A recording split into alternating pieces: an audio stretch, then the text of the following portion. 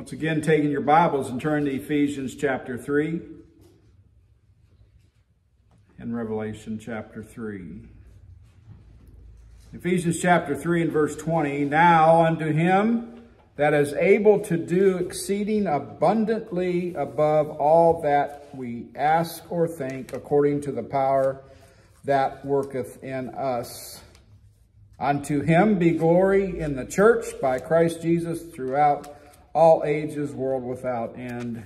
Amen. Then Revelation 3 and verse 1 through 3. And unto the angel of the church in Sardis write, These things saith he that hath the 7 spirits of God and the 7 stars. I know thy works, that thou hast a name, that thou livest and art dead. Be watchful and strengthen the things which remain that are ready to die, for I have not found thy works perfect before God. Remember, therefore, how thou hast received and heard, and hold fast and repent. If therefore thou shalt not watch, I will come on thee as a thief, and thou shalt not know what hour I will come upon thee. Amen. The title of the message this morning is How to Kill a Church Without Trying. How to kill a church without trying. I noticed, as we talked this morning about the church that's county-quartered from us over here, that their parking lot was full. So apparently the dress code is not important. And I don't know what type of church it is. I don't know what they preach or what they teach or what their doctrine is or anything like that. But it seems like they have a pretty good following. I wonder sometimes when they would look over here and see ours as questioning, why are we here? You know, sometimes that would be the question. Why are we here with so few? In view of an introduction to this, Paul is telling us that through the church, God is to get glory. Now, that's not in every religious organization. That's in his church. Unto him be glory in the church by Christ Jesus throughout all ages. The church was instituted by Christ to further the gospel and to give all glory to God and the Father. But many churches find themselves in a predicament of not growing. As we said this morning, these messages are going to go hand in hand, as the Lord would have them to do. The Lord wants us to grow. When this happens, many reasons are given and blame is placed on this person and on that person, usually without foundation. It's always come back. You may blame it on that person or maybe blame it on that person, but when it comes to it, it comes right back to you. You're the person. By doing nothing at all, a church can commit suicide and kill itself. How can this be? Well, the first point I have this morning is by being delinquent in attendance to its service. We all know Hebrews chapter 10 and verse 25. It says, Not forsaking the assembling of ourselves together as the manner of some is, but exhorting one another, and so much the more as we see the day approaching. Thomas missed the first service after Jesus' resurrection. Turn over to John chapter 20. John chapter 20 and verse 24.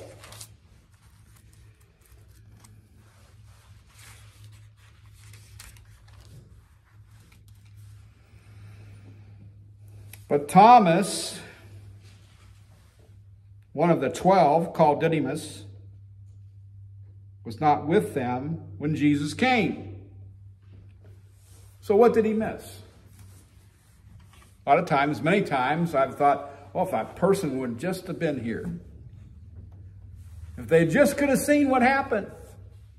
They could have been part of what transpired here. How much they would have got out of that. But if you look at verses 19 through 21 here, we see the first thing he missed was peace.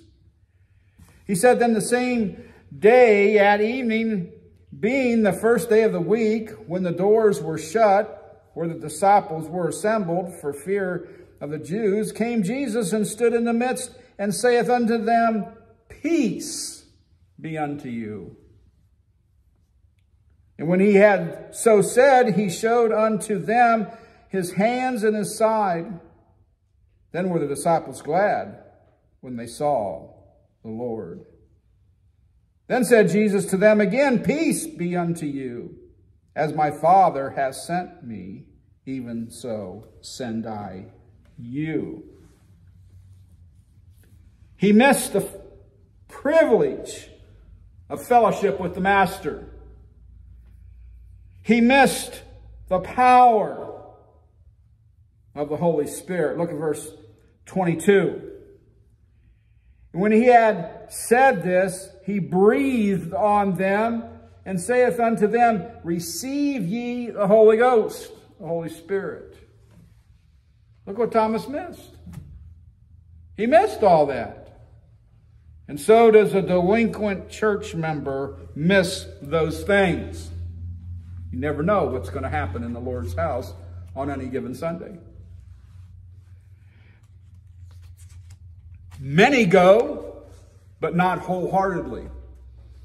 So in a sense, they're still delinquent. We ought to be like David in Psalms 122 and verse 1. He says, I was glad when they said, let us go into the house of the Lord. I think about this every Sunday when I stand back here sometimes and open the door for some. It said in Psalms 84:10, for a day in the courts is better than 1,000. I had rather be a doorkeeper in the house of my God than to dwell in the tents of the wickedness. You ever think about those that are delinquent? Where they're at? What they're doing? You ever think about that?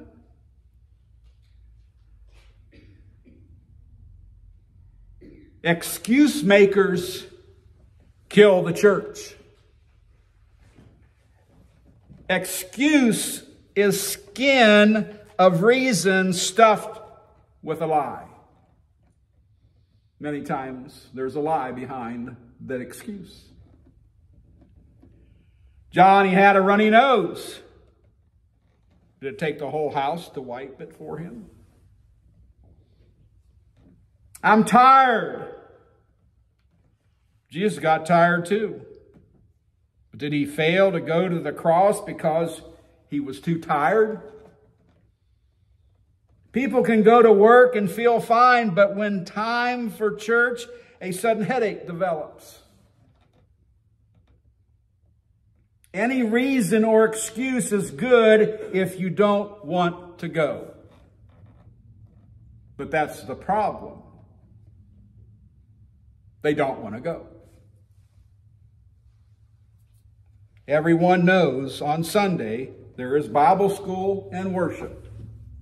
In our case, an afternoon service. Everyone knows that. We got signs that say that. It's in the bulletin that says that. It's on our website, it says that. It's on sermon audio, it says that. There's no excuse. Everybody knows Sunday what develops and what happens here at what times. It's not a surprise. It's not a shock. Oh, I didn't know you're having services at that time. On Wednesday, there's Bible study and prayer meeting. The times are well known. There is no secret here.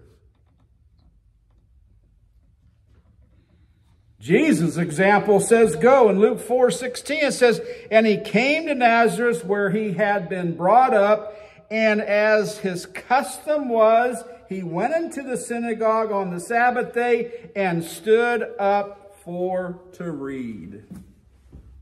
Paul, when he go into a town, what he did? He sought out the place of prayer. Wherever he went, he sought out to where they would be praying. He knew where they were going to be praying. It wasn't a secret. And that's where he went.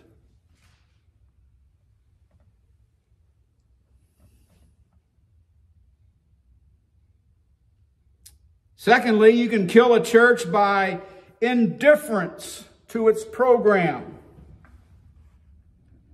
The program of the church is to preach the gospel and start missions. Evangelism and missions.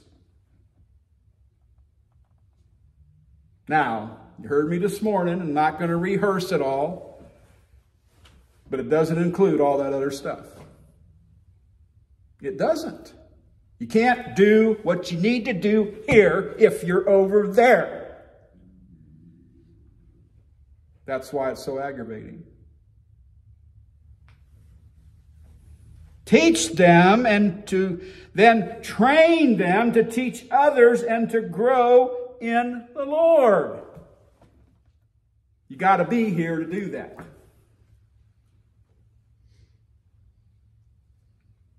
Bible school, visitation is all part of the program of the church. It takes everyone's cooperation. And if you're not here, then you're not cooperating. God did not save anyone to sit. We are saved to serve no matter what our age or how long we may have served in the past. When I went to Sovereign Grace one time, it was one of the founding members. And we're at a business meeting, and he says, well, give it to somebody younger. I've done it for too many years. You don't stop serving. If you're fit and you're able, you don't stop serving. It's not a matter of giving somebody else a chance. What are you going to do? See? What are you going to do now that you're not serving? The Christian life is the only one I know where you don't get a vacation. Now, I'm not saying you can't go on vacation, but you shouldn't have a vacation away from the Lord. I asked Brother Cockrell one time, I said, what do you do when you're gone and you're trying to get home on Sunday and you're not at church and you don't know of a church that's close by? What do? He said, I pull off the roadside park. He said, I pile out my family. We go over to the picnic table and we open the book. But we have the service. Regardless of where we're at, what we're doing, it's Sunday, it's the Lord's Day, and that's what we're going to do. Now, it don't have to be lengthy, but sometimes should be spent. Well, I'm going on vacation. Where are you going to go to church at? Oh, I wasn't planning on it. I mean, that's what we get. I'm taking a break. It's a good thing God doesn't take a break from us. The Christian life should be different than everyone else. Why? Because the enemy never takes a vacation. He is walking around as a roaring lion, seeking whom he may devour.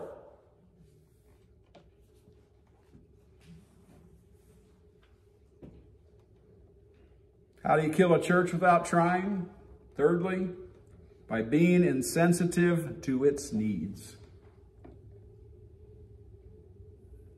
Being insensitive to its needs. Ask yourself the question, what if every person here was just like me? You ask yourself this question.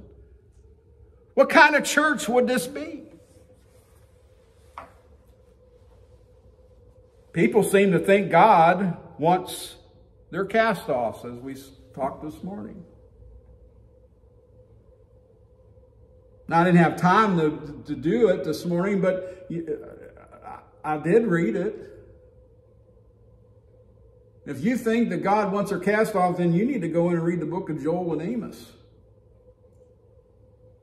And you'll see how God feels about that. I believe God wants his house to have everything we have in our home. If it is good enough for us, it is good enough for God. And if it's not, then you shouldn't have it. It shouldn't be there. 1 Corinthians chapter 16 and verse 2 says, upon the first day of the week, let every one of you lay by him in store as God hath prospered him, that there be no gatherings when I come. Paul was telling them, says, I don't want you to just do this because I'm going to be there. This is something you should be doing every single Sunday. Every single Lord's Day, the first day of the week, let everyone lay by him in store. How God has prospered. Has God prospered you? In other words, did you get a paycheck? Okay, that's what it means. Did you get a paycheck? Then he prospered you. And you're supposed to do something with that. And I'm not going to get into tithing, but you're supposed to do something with that. But you know, I found over the years, the first thing that happens when people are trying to leave or decide they want to leave, or they make up their mind when they want to leave, the first thing that happens is the offering box is empty. It's the first thing that happens.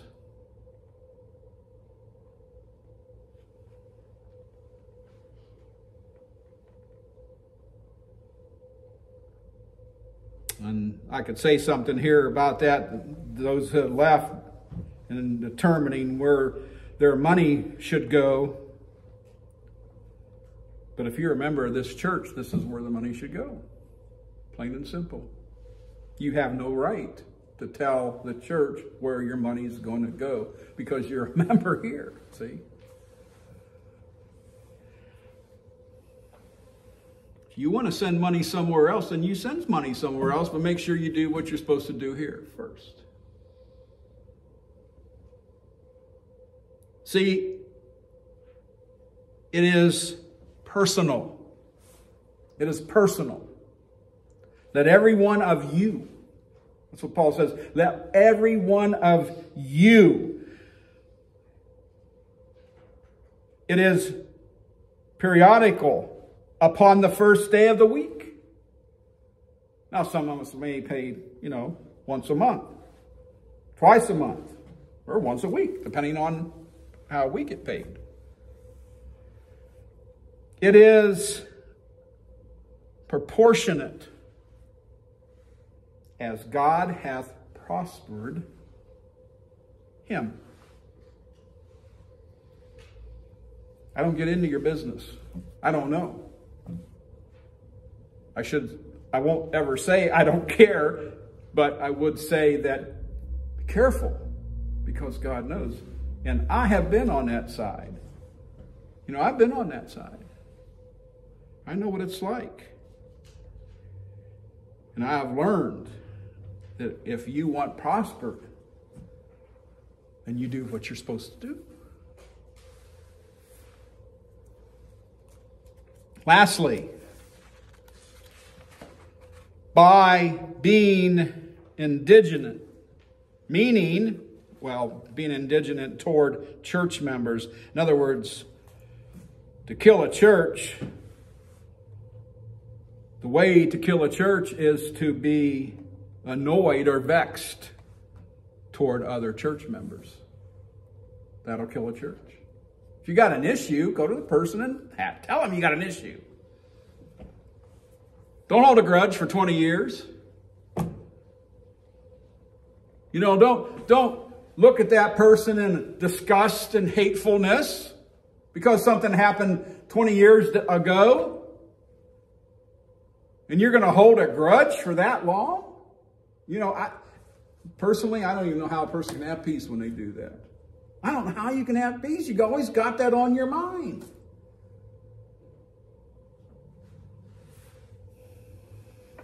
Our attitude toward one another is found in Ephesians chapter 4 and verse 32. And be ye kind one to another, tender-hearted, forgiving one another, even as God for Christ's sake hath forgiven you. You know, here's the problem. We shouldn't even get to that place. We shouldn't even be getting to the place about forgiving one another. Because if we are kind and tender-hearted, shouldn't be no need to forgive, right? Because we all have one goal in common. Be kind to one another. Nothing beats old-fashioned kindness. Forgiving one another. Not for yourself, for Christ's sake. Forgive one another. Matthew 6:15. Some people need to go here and read this over and over and over. They need to get this in their head. It says in Matthew 6:15, but if you forgive not men their trespasses, neither will your Father forgive your trespasses. Of course, we have that. I just heard somebody the other day say this. Well, I can forgive them, but I can't forget it. Well, you're not forgiving them. As far as I'm concerned, you're not forgiving them. You can't forget it. And let me tell you, from experience, Satan's not going to ever let it go. So you have to be bigger than that and let it go. And I can't tell you how much on a daily basis I have to tell myself, let it go. Just let it go. I can't change it. Just let it go. The only person that can change it is God. Can't do it myself. I'd like to, but the way I would handle it would be a little different than the way God handles it. Mark 11:25 and 26. And when you stand praying, forgive, if you have aught against any, that your Father which is in heaven may forgive you your trespasses. But if you do not forgive, neither will your Father which is in heaven forgive your trespasses. That's scary stuff. Do we want God to forgive us of our trespasses? Well, absolutely. Then we need to stop and forgive, as hard as it may be. Matthew 18:21 and 22. And I always like this verse of Scripture because the way the Lord describes it to Peter. Then came Peter to him, to the Lord, and said, Lord, how oft shall my brother sin against me and forgive him? Till 7 times? Jesus saith unto him, I say not unto thee until 7 times, but until 70 times 7. You know what that means? Infinity. Always. And then the verse goes on and says, if he comes and sins the same sin in an hour, you're supposed to forgive him. If he does it 7 times in a day, you're to forgive him. If he asks forgiveness. It's pretty hard to forgive somebody if they're not going to ask. I mean, we can, okay, Lord, they did this against me. I'm going to try to forgive them, even though they didn't come and ask. I think a person needs to ask forgiveness to receive forgiveness. I mean, I just don't expect Christ to forgive me and not ask him. So our aim ought to be the building up the body of Christ. This church is the body of Christ. We are members in particular. Making up the body with Christ being the head. So an unforgiving spirit is a bitter spirit, by not being identified with its fellowship. That'll kill a church. Because if you're identified with an unforgiving spirit or bitter spirit, there's the problem. If you can't have peace in the church because of this, then how do you expect the church to have peace? See? There's always going to be that turmoil. And many people don't realize it, but we all feel that. We all feel that tension. There are a lot of church drifters, changers. There will always be. They want to change things. They want to change how we do things because they think it's a better way. But the problem is that they think it's a better way, but it's not. We do it the way God wants us to do it. We won't get in trouble that way. What does the Bible say? What is our forefathers that have been doing this for hundreds of years? What do they say? How they've been doing things? It worked back then. Why wouldn't it work today? But they don't want to do it that way. There are two things that must happen before a person can become a church member. And I think sometimes we overlook this. I mean, it's pretty bad, and I know this has happened, but it's pretty bad when you're going to go to ordain a man that says he's called to the ministry, and you're going to ordain that man, and he doesn't answer the questions to your satisfaction, and you use the excuse, well, the church already had all the food and everything prepared, and we had to go through with it. No.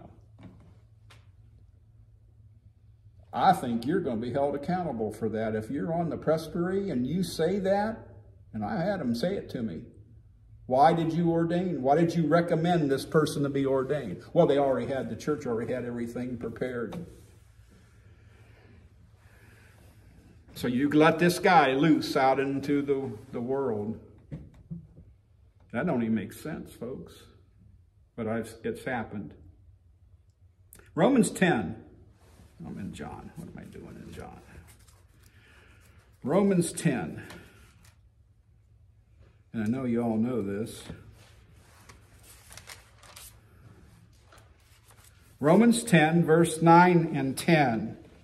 That if thou shalt confess with thy mouth the Lord Jesus, and shalt believe in thine heart that God hath raised him from the dead, thou shalt be saved. For with the heart man believeth unto righteousness, and with the mouth confession is made unto salvation. So two things must happen.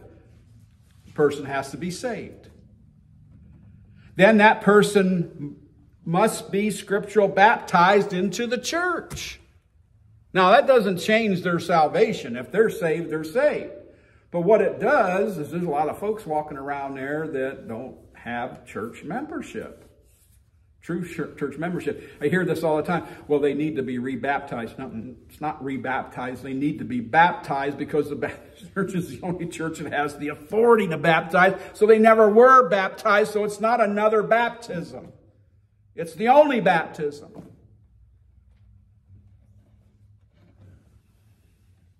People's language anymore when it comes to the church is just like, you don't know what you're saying.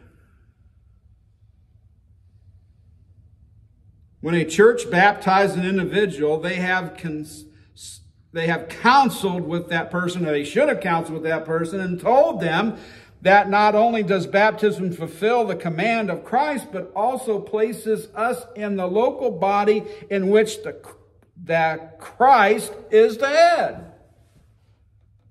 And I just stated that to you. And Paul says we're members in particular, and he starts naming them all. The eye, the nose, whatever. You know, you're sitting there, and all the members are here. So if one of you are gone, then we're missing something. Finger, an eye, a leg, a foot. See, we're missing that. Because you're part of the body. You're a member in particular. So if you go to church and are not a member of it, what is wrong? See, what's wrong with that picture? You're going there, but you're not a member. Are you ashamed of it? If you are, you ought to go somewhere else where you can be proud of the church you attend. That only makes sense, right?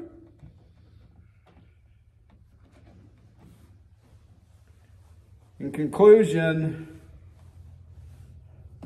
yes, by simply doing nothing and expecting someone else to do all the work, allowing attitudes to stagnate, relationships to dwindle, not supporting her, the church will surely die. Thank God she won't lay down and die. She will have to be killed. But by passively going our own way, we are actively killing the church. The church, the body of Christ, will never die, but the local parts of that body can die. I have seen it happen, and the people give up or are too stubborn to change. We know what we believe. We don't have to have somebody come in here and tell us what we should believe. We know what we believe. If you want to be a part of that, we welcome you with open arms. You want to come in here and try to change our doctrine, then there's the door. It's that simple. So question, what is going to happen to our church? Are we going to let her die for lack of support and uplifting? Jesus expects us to each do our part for him. May God bless his word to your heart.